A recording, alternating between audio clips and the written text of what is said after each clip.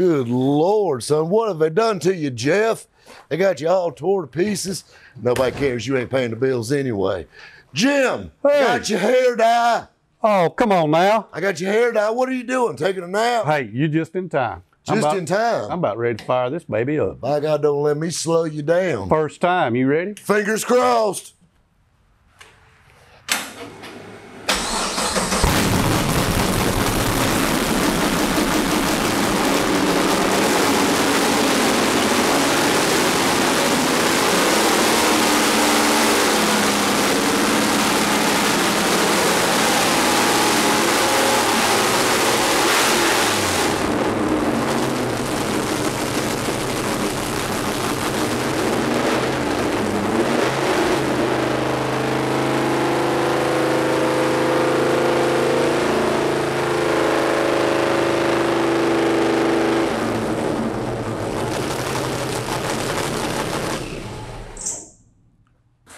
Now, I'm going to tell you something, Jim. This thing sounds phenomenal. This thing sounds mean. How about that?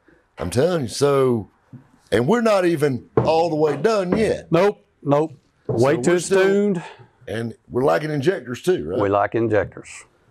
The next time you see this car, oh, Jim might have a little bit darker hair. And this bad boy is going to be on the dyno in Tennessee at DBR, and we're going to see if her bite's just as bad as her bark. Because I know one thing, if it turns dyno numbers half as good as it sounds, there's going to be some people in trouble. We got a lot of surprises lined up your way, and I'm going to tell you something, when she leaves DBR in Tennessee, we got a whole truckload of parts coming from SRI, Mooresville, North Carolina, ready to go on this bad boy. Jim, son, and I know we're going to get these guys jumping on YouTube, talking about all this technical stuff, and I only know bits and pieces of it. I'm pitch man, you know that. Yeah. I see all these parts, and the first thing that catches my mind is this big old supercharger on top of this LS3. So we got a 6.2 with a whole load of Brian Tooley parts inside of it. But we got this big old bread box Maxson supercharger on there. That's right. Obviously, just the elephant in the room. Everybody, hey, Cletus truck. Quit saying Cletus truck. Cletus truck's dead right now. When he comes back, we'll worry about Cletus. Right now, Cletus needs to worry about us. This is what I'm worried. This is my thing. With a supercharged engine like this and this setup, and you guys hear this thing. This car sounds evil and wicked, but really and truthfully, this is a very mild, streetable setup. It is. My wife could drive it. And his wife isn't Shirley Muldowney or anything either. Nope. But with that being said, though, you know, I might have dropped a hint when I said streetable. What I love about this is till you get into the go pedal, this bad boy right here is just hanging on. It's just right here on the ride. It's smooth. So we're intercooled. Yes. Big intercooler. I mean, this is the thing. You know, we've got all this horsepower, and you know, we've got a number, and I'm not going to say it out loud, that we project it at, and it should do, and I'll feel better when it's on the big screen at DBR. That's but, you know, we got a lot of neat little tricks along the way. And I mean, this thing's got more bars than a prison already, but now, hell, this thing's got more wires in it than a damn nuclear power station. Goodness gracious alive. Of course, there again, we got a lot of technology going on in here. That's right. And I'll tell you something else, too. I noticed this little bad boy, and I've seen this in some race car stuff. It's got this race pack set up in it. Yep. So not only is this monitoring all our vitals, we can also store 3 tunes in this. Yep. So now, on the fly, we can go from Mama's riding with me to I'm ready to die in one button push. Pretty much. That is friggin' killer. That's pretty cool. It is killer. And I mean, that's just one thing. 6-speed transmission, dual disc clutch, 9-inch forward rear end. You know, Ford does make a good rear end. It's about the only thing to say for them, but they do make a good rear differential. Right. Aluminum radiator, big old brakes. Of course, all that's coming from our friends at SRI. So we got a car that's going to run like a bat out of hell. Go left, go right, go straight, and stop on a dime. Mm-hmm. And I love this thing. It's like the ultimate hillbilly supercar. That's right. I love it. I love it. I love it. And you know what the coolest part is? The coolest part ever. The coolest part ever. There's all these engineers and all these smart guys, and she's built right here in the South.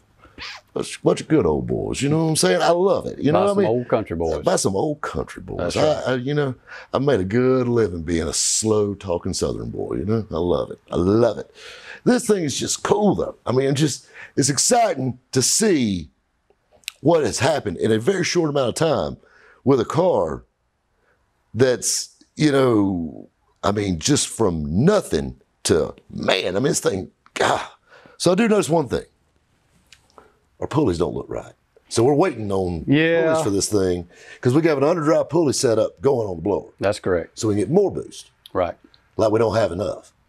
Yeah, we don't have enough. Well, never. No, never. Never And enough. speaking of not having enough, how about these fuel pumps in the back of this thing? Two air-equipped fuel pumps. Yep. So we're pushing more gas than a Texaco station on Saturday morning through this thing. There you go.